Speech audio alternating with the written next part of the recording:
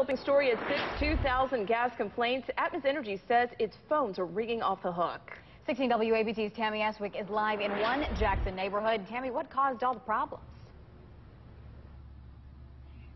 Yeah, Atmos Energy tells us tonight that a contractor that gives them the gas added too much of a chemical that creates that rotten egg smell. Tonight, they're answering dozens, if not hundreds, of calls. Emergency and Atmos crews are scrambling, dealing with thousands of gas leak calls. Was it louder than usual? Yes, when we walked in the house, we could smell it. We could. That's So it was noticeable. It was noticeable, yes. Atmos says out of about 2,000 calls, they have found at least 10 real broken lines with gas that could be dangerous.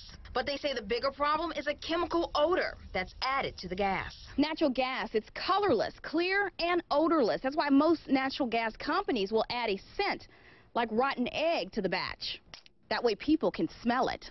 Excess odor was put in the gas lines. That excess odor is making customers worried, and it's that bad mix that's flowing all over our area. Kind of like that egg, rotten egg kind of smell. And I understand you guys bought this odor from a different company than you usually buy from.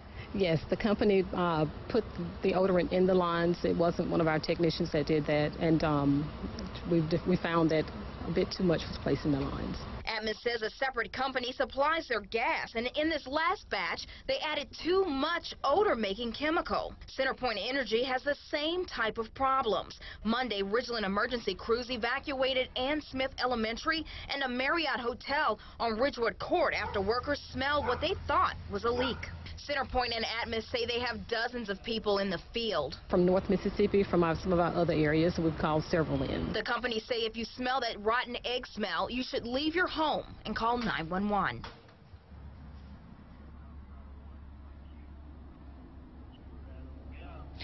Yeah, so we talked to Atmos Energy about where a lot of these calls are coming from. They say they're coming from northeast Jackson, east over Lake Hyco, Woodland Hills, Fondren. Those are some of the areas that they've gotten those calls from so far. Now, Stephanie and Megan, we also asked Atmos officials when do they expect all of this to dissipate, all of this smell. They say it's going to take some time, but could not give us a specific time frame.